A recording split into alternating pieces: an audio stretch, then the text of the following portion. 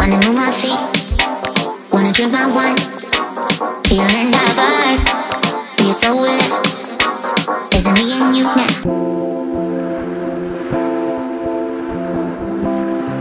Hi guys, what's up? Welcome back to my channel. I really hope that today is treating you well. But today I have some recipes on recipes on recipes for you guys. I filmed every single day for a week, which guys, it's not easy. So make sure if you do enjoy this video, give it a thumbs up and just appreciate my hard work for you guys. Because this is like doing 5 what I eat in a day is in one video. You are getting top content right here. This is just me sharing with you how I make my food. Please don't find the need to compare what you eat to what I eat. I think it's all important that we just eat what our bodies are telling us to. I just want some good vibes and some good food. Let's just get on into the video. Okay guys, so we're starting out with my favorite breakfast, which is oatmeal. I take a mashed banana and add it into my oats with water and just mix that up, and this makes the most delicious little compote, and chop up some fruit for the topping. And I also put in some chia seeds. Chia seeds are really good for you and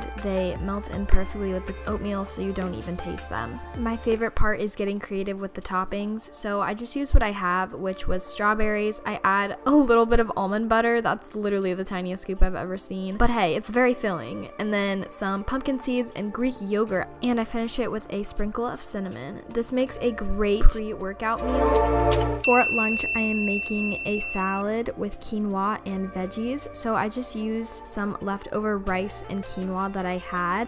I added walnuts, raisins, tofu, sweet potato, spinach, and everything but the bagel seasoning from Trader Joe's on top, and a drizzle of some vinaigrette. Salads like this are awesome to make with whatever you have in your fridge. Moving on to dinner, I made fried rice, and I have a lot more time to cook, so I've been definitely utilizing that to grow my skills. So I basically started out with chopping up the veggies, spinach, carrots, frozen edamame, and frozen peas. I would love to tell you how to do this, but I'm afraid that would take up the whole entire video. I also just made some egg scramble for the dish as well.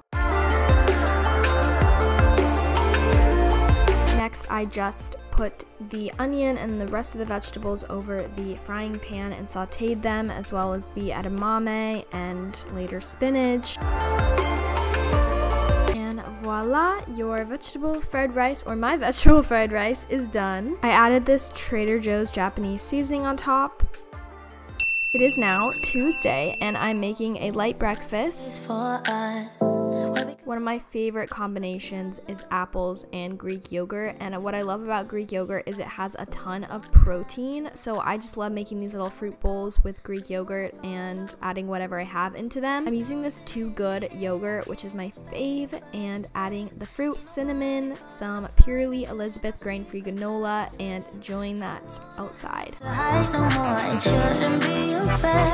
It is time for lunch, so I'm making some quesadillas, veggie quesadillas, and adding beans, cheese, onions, tomatoes, and I'm spraying some olive oil on top. Putting that in the oven at 350 for about 15 to 20 minutes until it gets crispy, and then I'm also chopping some mango. Once that's out, I'm taking the front part off and putting on the mango, and my mango was a little bit too ripe, so it made it very messy, to say the least, and definitely not very pretty, so I'll just say it tasted a lot better than it looked. I also added some sour cream to the top, and guac would also be very good with this.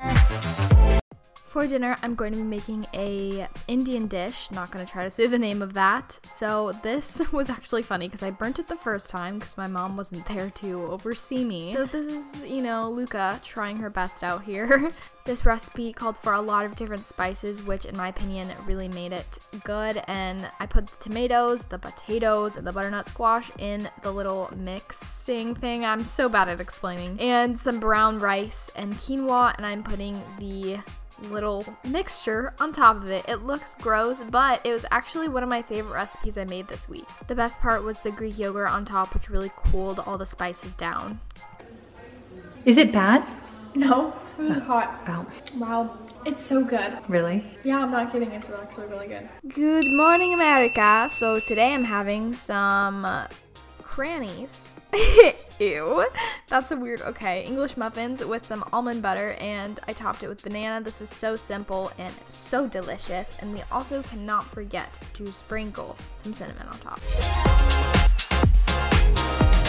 This is me waving at the camera for way too long. I'm making a sandwich today, and this is a vegetarian sandwich. So for all you vegetarians out there, I got you. So I just toasted some bread. This is the Good Seed bread by Dave.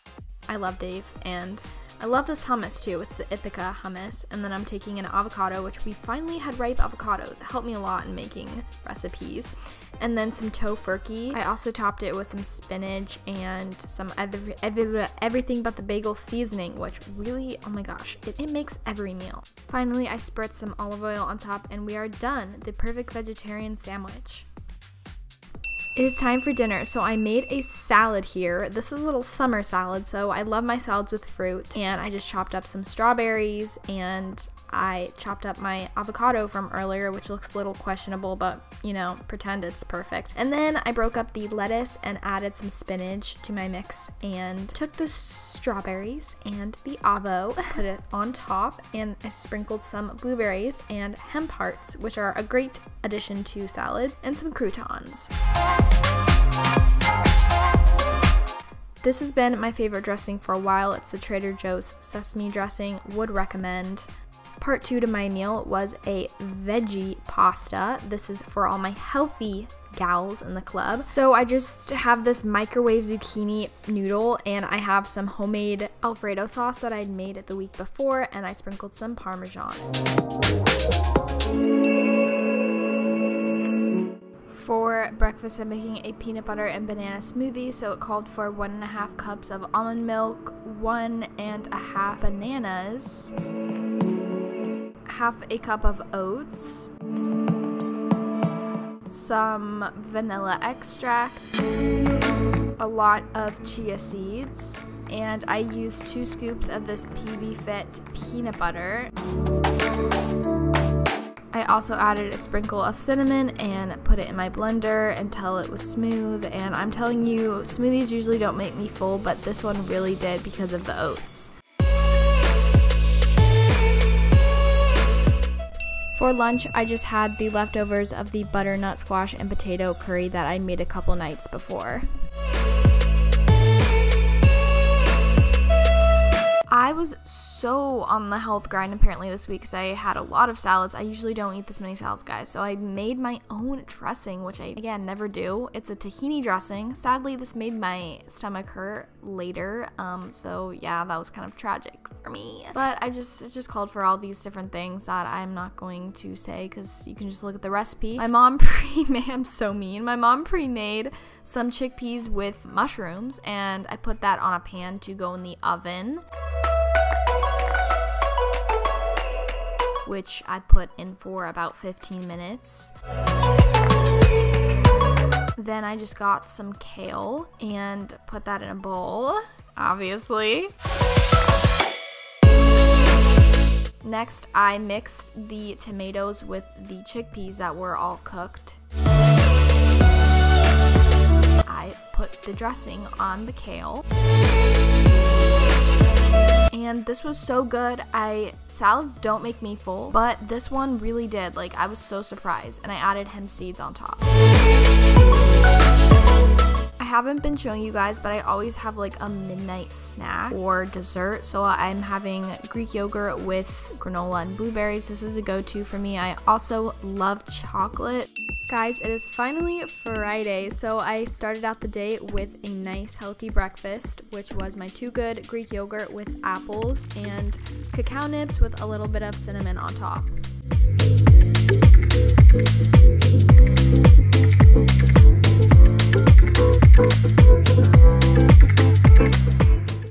Lunch, I had some avocado toast, so I swear I make the best avo toast ever. First, you gotta toast the bread, obviously, and then just get your ripe avocado and slice it and put that on the avocado. I'm so amazing at voiceovers. Put it on the bread. Then, once again, I'm utilizing the everything but the bagel seasoning from Trader Joe's and sprinkling some of that on top with some red pepper flakes. And to give a little protein, I'm sprinkling some hemp seeds on top. And for a side, I had some Light and Fit Greek yogurt.